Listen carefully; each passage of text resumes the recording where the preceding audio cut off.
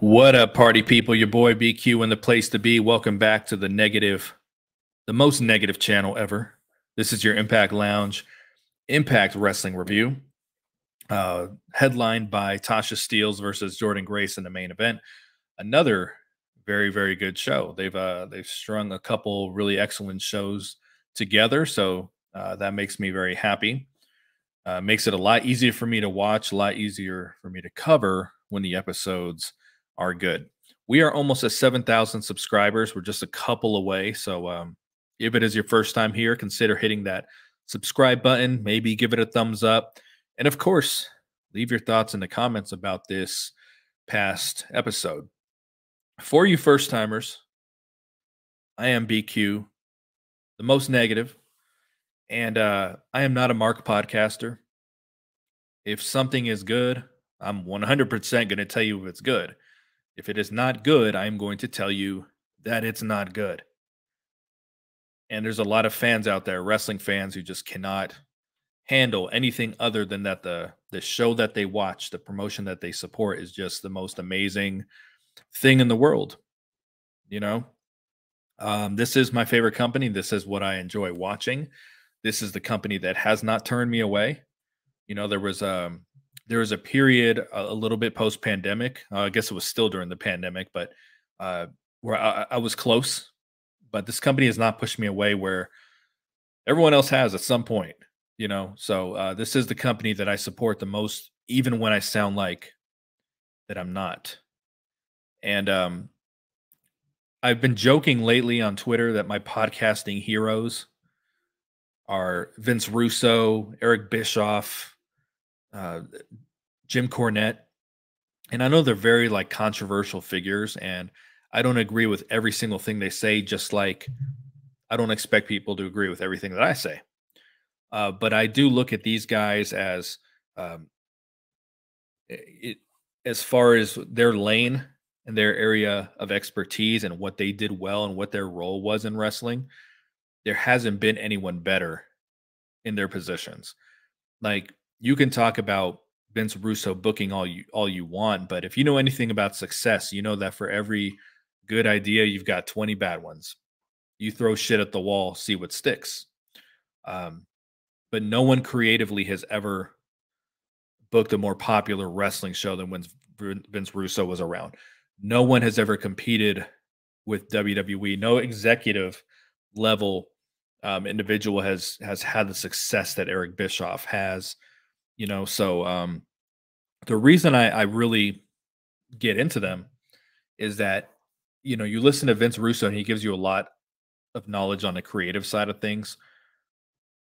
Eric Bischoff does from a business standpoint and formatting television, and you know, and then Jim Cornette is very good with finding logic holes, and whether it's creatively or whether it's in the match itself. You know, like he is able to break down the matches really well, and you know, people don't like these guys, but that is kind of where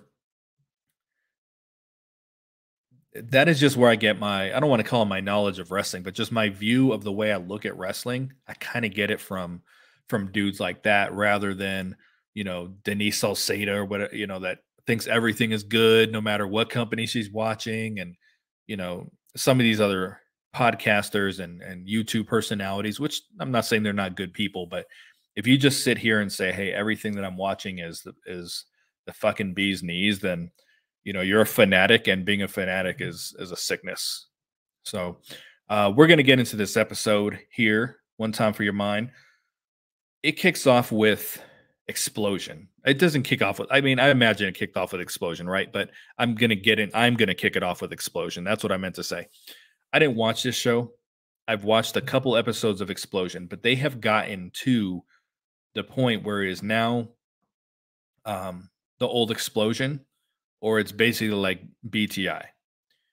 They changed the approach at first. We got a couple matches, and that's what the fan base has been asking for a while. They wanted multiple matches, and TNA had experimented a little bit, you know, with tying BTI into the Impact episode and trying to get people to watch BTI and or recapping BTI on the show. The original uh, format for Explosion. Well, the original Explosion was just done for the overseas markets. Like it was never done for the fans in the U.S., which I don't think is something that a lot of the fans here were able to grasp. you know, but a lot of fans have always wanted a second show, but no company has ever, with the exception of like, when they did SmackDown, no company's ever done a successful second show. And SmackDown was not the shit for a while. Like it was a very big drop in viewership compared to Monday Night Raw. It took them a while to build that brand up. So I don't want to see them do a second show, but I do want to see something compelling enough that makes me want to tune in and it makes me give a shit. And they have gone back to one match, a couple old school throwback matches, and then an interview that tells us nothing about a wrestler. I understand why did they do the Gia Miller interview the way that they do. It's not that far off from what Josh Matthews used to do, because I don't think you should talk about 24/7 professional wrestling. I don't think that should be your only topic. Like I don't think she should be like, "Where did you train?" That's not really what I want. I do enjoy the candor of it and this the it's very laid back. It's kind of like getting to know the wrestler behind the scenes a little bit, but I do think you have at some point you have to have even if it's one question at the end, you have to give us something that we can like sink our teeth into about their journey to TNA or you know something along those lines. Something that the fans actually want to know. Like it's cool to know all this other stuff, but there are stuff about these wrestlers that we want to know, and it's absent of that. Um, she is close to asking them what is their third favorite dinosaur. Like that's how random the few interviews I've watched have been. But now we're getting back to the old explosion no one cared about in the United States, and they're going that direction again. They love their classic matches. And I've said before, there's a reason WWE is not reminding you about WrestleMania 6 and WrestleMania 7 and what's the one they say is the best one ever is like 17 or 18. They're not talking about Royal Rumble 93 like because those were better. Those were better times. These matches look 100 times better than what they're doing right now. The commentary 100 times better. Pretty much every aspect of it, the star power in it. It was better. It was a better show. It was a bigger budget show. And you're just like constantly showing us what once was. And then you go to, Rhino versus Shira wrestling in the dark. So people are starting to care less and less about this show when there was some little bit of excitement. All you had to do was put two matches on it. All you had to do was keep two matches. And I think people would have tuned in. Now it's like, do I really want to pull this up on YouTube, fast forward through all this fucking muck just to get to the one match? Because I don't think the interviews are going to really do it either. So, what do I know? What do I know? I know nothing. Let's get into Impact. As I said, good episode. I thought last week's episode was the best one of the year. And this one is, I would say it's giving it a run for its money. I thought it was very good. It kicks off with the Rebellion Referendum, which was a number one contenders match for the X Division Championship. So I like that they called it this because Chris Jericho was talking on his podcast one time that say they do like a contract signing or, they would do like his factions would do promos in the ring and he would always call it something, like a town hall meeting or whatever, but they very rarely just called it what it was because they wanted to make it sound special, sound different, even though it wasn't. It's all about the presentation. That's kind of like what marketing is. It's like, hey, here's what we want to promote, but how do we present it in a way that that strikes up interest?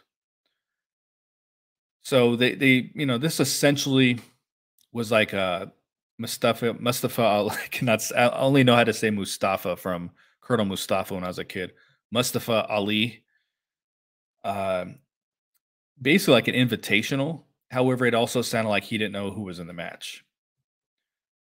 So this was Leon Slater. We got our first look at him. Chris Bay, Alan Angels, Jason Hotch, Kevin Knight, and Jake something.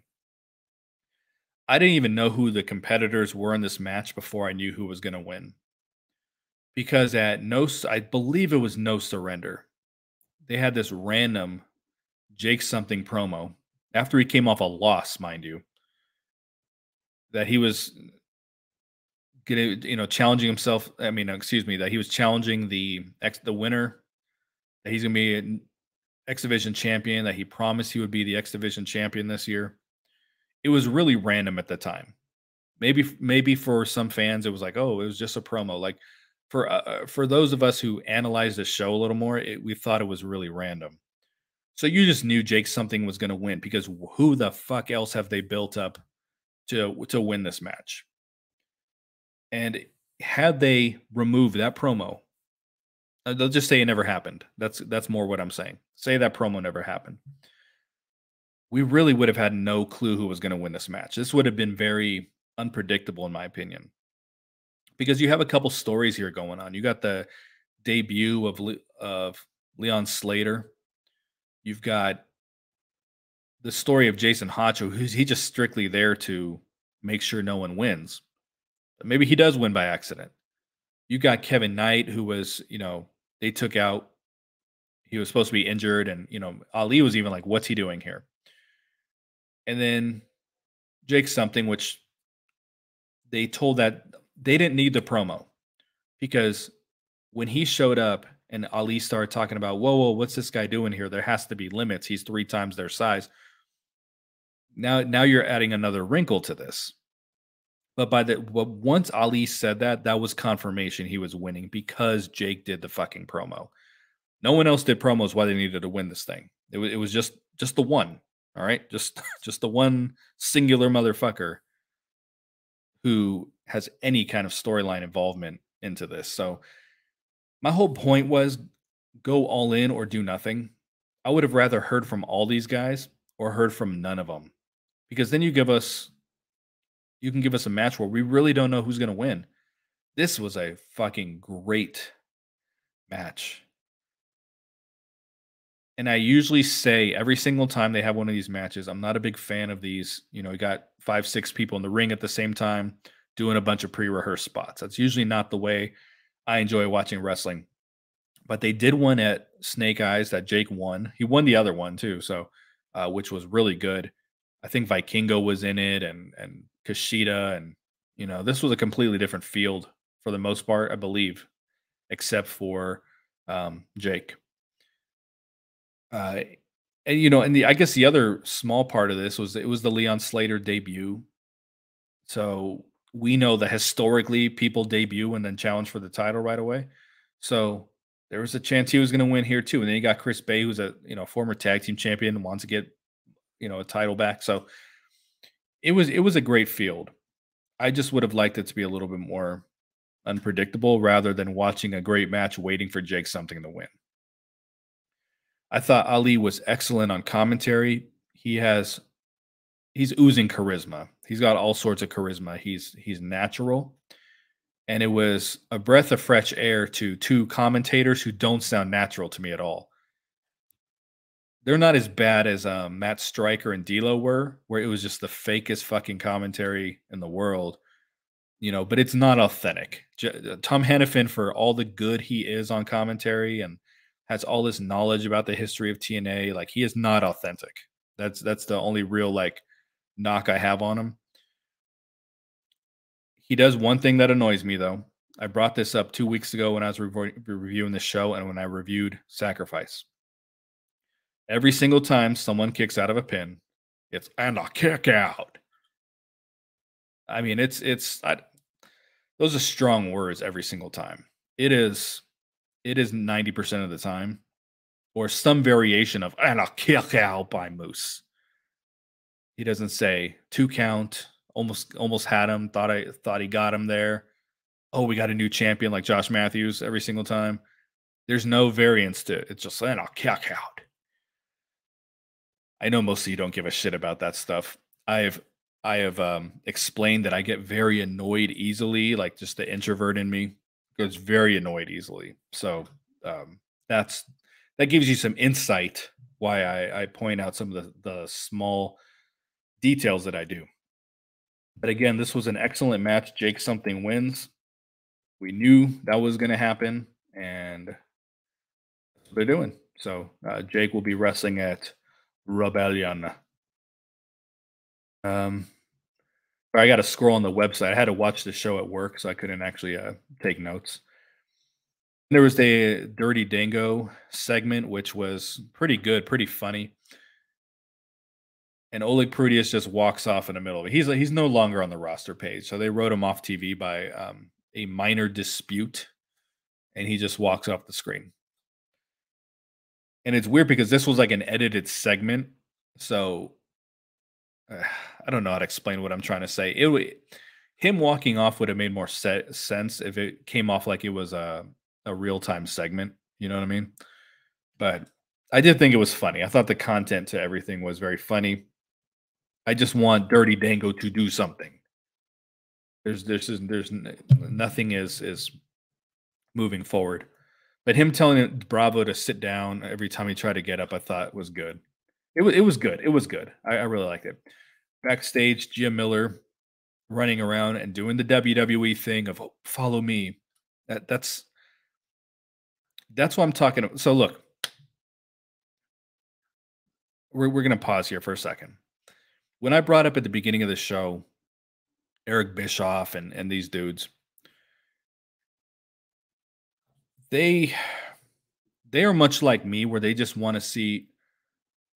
I'm not going to throw Cornette into that. I'm going to say um, Eric Bischoff, uh, uh, Vince Russo, and even someone who I'm a big fan of is Billy Corgan. Guys like this want to present wrestling different, or they want to see someone attempt to present wrestling different. On Monday Night Raw recently, even if you don't watch Raw, I don't watch Raw, but it was Raw or SmackDown. I don't really know, don't care. But it was going around on social media that they have new camera angles. One of them being a singular camera that recently followed like Miz or something through the hall all the way to where he needed to go. And the people popped for it online. If you don't know what I'm talking about, who cares? You probably don't care. But I've been saying like pretty much since I started podcasting was I've just been challenging TNA to present wrestling differently, to just to to take a swing and just be like, let me just do something no one else is doing. That's why I enjoy NWA. It's not as good as Impact, but Billy Corgan doesn't care what other people are doing. Like he's like, I'm going to take my own approach to what I envision pro wrestling is. Where TNA, there's too much. I saw this on WWE. I saw this on AEW. So I'm gonna do it. All those fuckers, Alex Marvez, the fucking the clowns backstage for WWE, Renee Paquette, they all do the, walking around the camera, follow me. Just present wrestling differently. That just oh, okay. Whew. Breathing, breathing, breathing. All right. Anyway, Gia Miller backstage finds AJ Francis and Rich Swann hanging out. Why is everyone always standing when you find them? Like I sit at every possible fucking opportunity, whether I'm at work or in life. Like you're not gonna catch me just standing on the wall. Anyway, AJ Francis and Rich Swann, something I'm very, very invested in right now. Very invested in this. He did not let Rich Swann speak, which is good. I want to feel, in a company that really loves to rush things, I like to feel, that I'm in anticipation of when Rich Swann finally speaks and cuts his first promo because I want to hear what the hell he says, why he says it. I want to hear what his delivery is. Like he looks good like this. He needed this. And when he put on AJ Francis's glasses, like he needs glasses like that too. Like those looked great on him.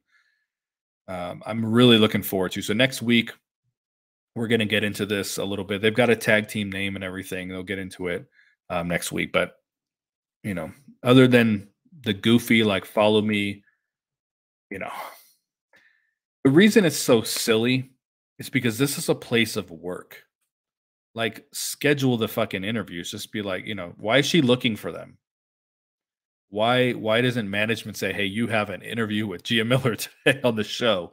It's because they see the shit. People do that shit on WWE. Then Diener is in the ring. He cuts a pretty long promo here. He's a good promo, but this wasn't like necessarily good at the same time. But I've got a little bit of intrigue. He is they very smartly got away from Violent by Design, the design. And there was points within those two groups where I was really interested. I was very interested in Diener when he initially became Violent by Design with Eric Young, and he just thought looked like a badass. And he just kind of had his head shaved, kind of like Eric Young. They just looked really good together as a team.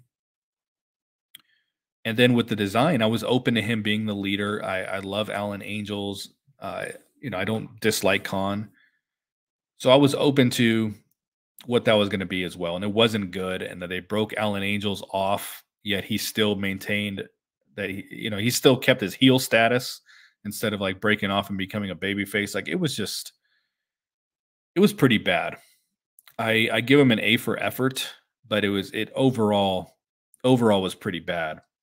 Even though there were some good things that they did and some decent storylines, overall we don't look fondly at the design, when it's all said and done. So it looks like he's kind of going babyface. He's got the TNA T-shirt on, and Cody does public speaking, as one of his you know, off duty, saying that from a law enforcement standpoint or terminology. For on the outside, one of his outside ventures, public speaking, speaking to kids and all that. So he's a likable guy. And I feel like they're somewhat trying to tap into that a little bit, him being a man of the people. But I have some interest. I mean, is he going to ask permission from the audience every time he does something? Is it going to carry over to the ring if he should hit his finisher, if he should tap out? So I don't know. I have some intrigue. I don't think they're going to go as creative with it as I'm building it up in my head. Like I'm being a total mark here, but I'm fantasy booking in my head. Where could they take this with Diener? It's probably not going to be any of that. He's probably just going to be. They're probably just going to turn him into a white meat baby face or whatever. The Grizzled Young Vets came out, and I've been saying many times that they do nothing for me. I really, really liked this promo. I don't know who is who in this group, but whoever was talking did an excellent job. Great on the mic. And the segment by the time it was done was good. It was the Diener part was a little cringy, but by the time it was all said and done, it was pretty good. And then the Time Splitters come down. The Time Splitters take on the Grizzled Young Vets. And I mean, who cares about the storyline at this point with Alex Shelley potentially turning heel and whatever the hell they're doing? Because they're not even going to be at Rebellion. They're probably not at the fucking Philadelphia tapings. Maybe they are. I don't know. But now I don't care about the storyline when I had some interest in it.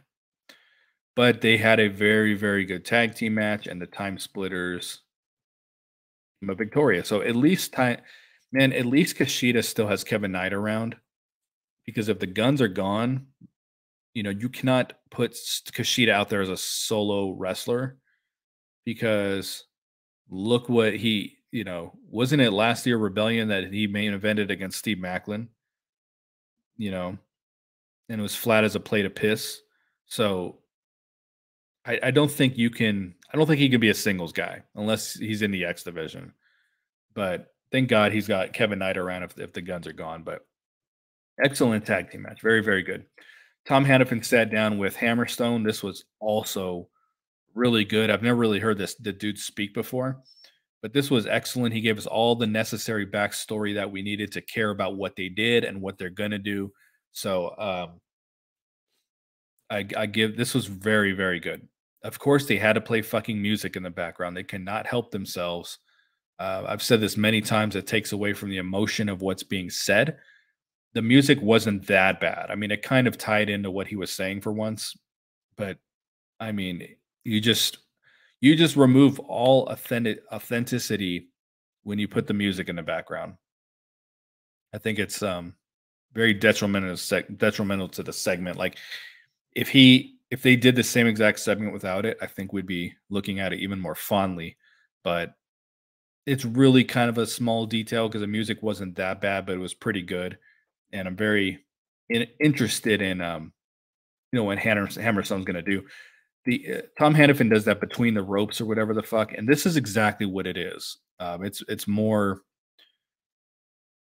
Uh, I feel like it's in kayfabe now. I don't believe it was in kayfabe before, but that's exactly what it looks like and sounds like. It's that fucking format with the music and the highlights. So I'm kind of done watching those. I don't really care anymore. But that's if you're not familiar with those segments, that's exactly what it was.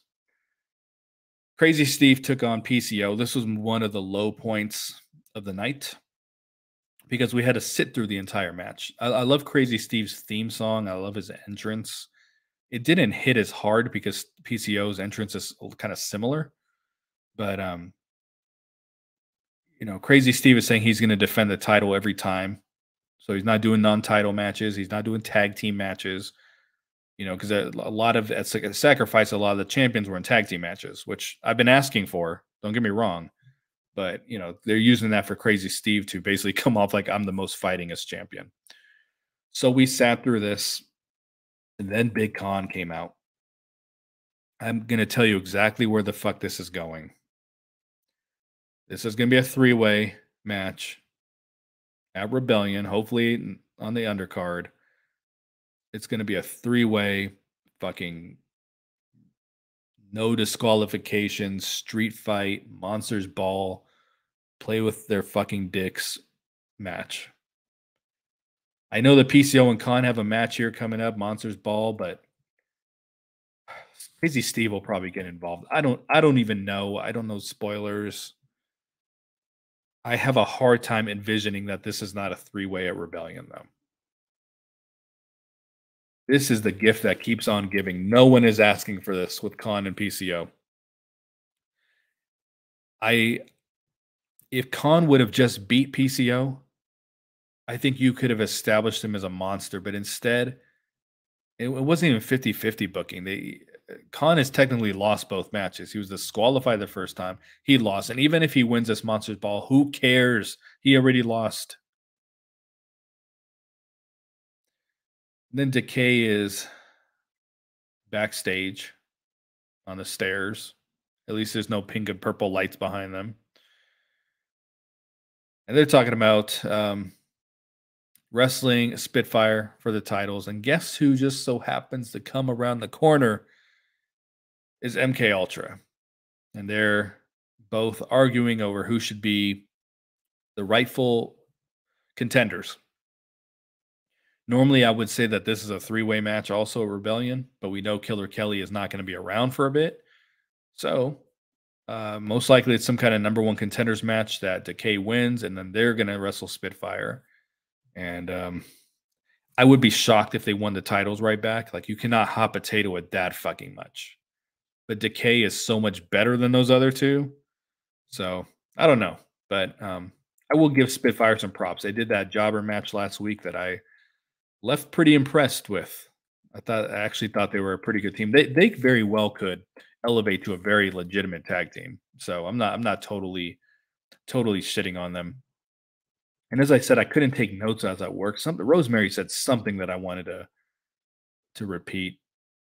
Oh, I know what it was. It sounded so goofy in her character saying contractually obligated rematch. Like, did Tom Hannafin write this promo? And a kick out.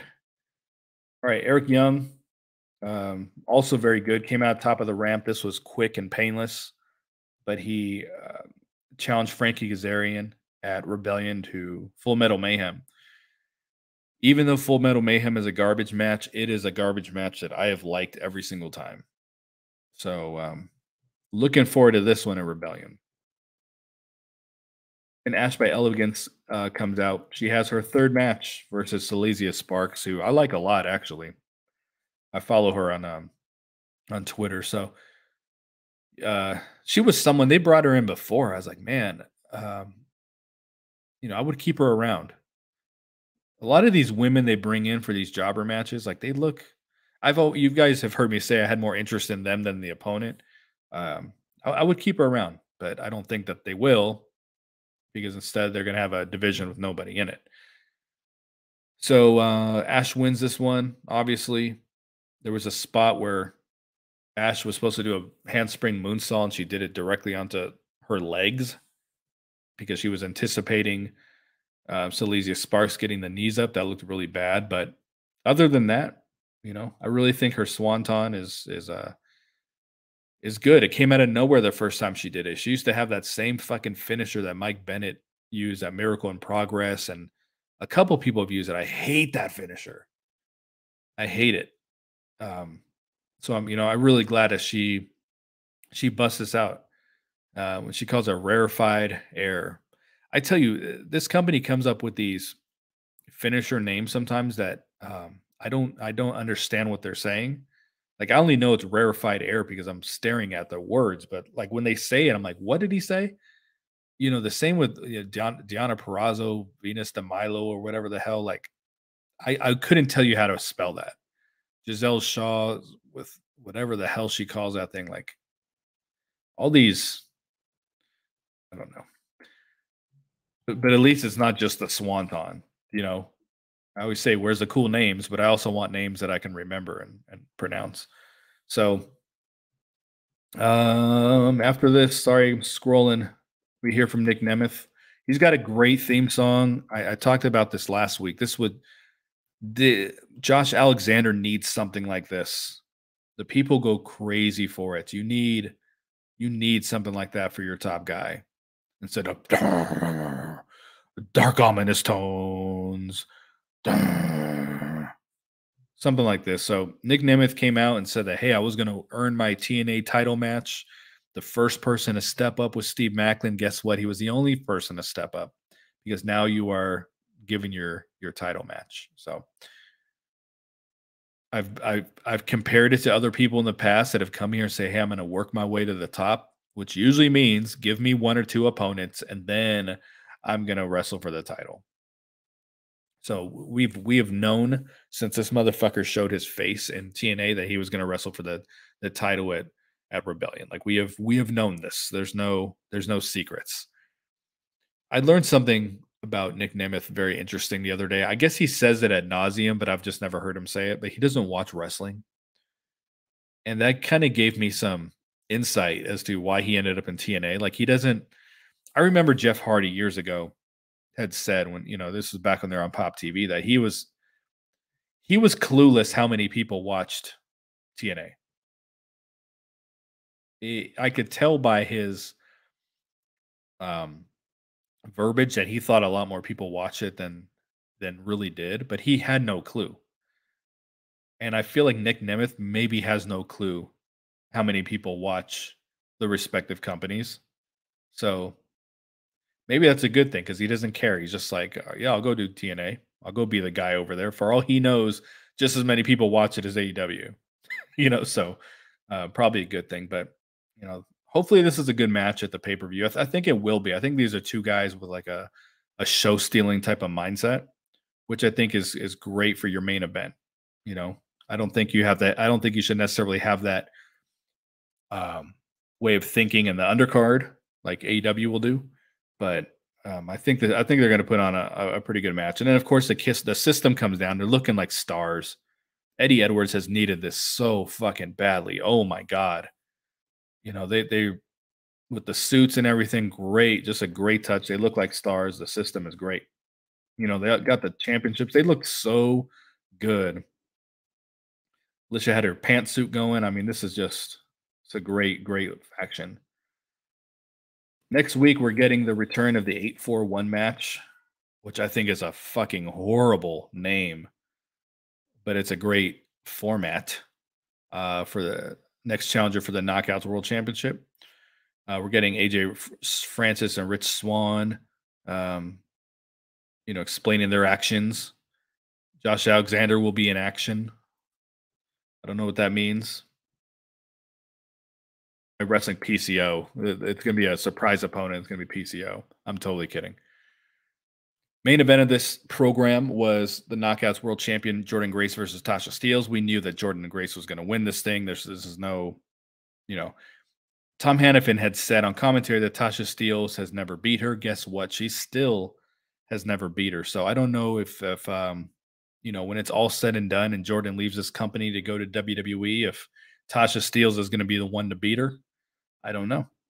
But they had a good match here. I really enjoyed their three-way with Xia Brookside.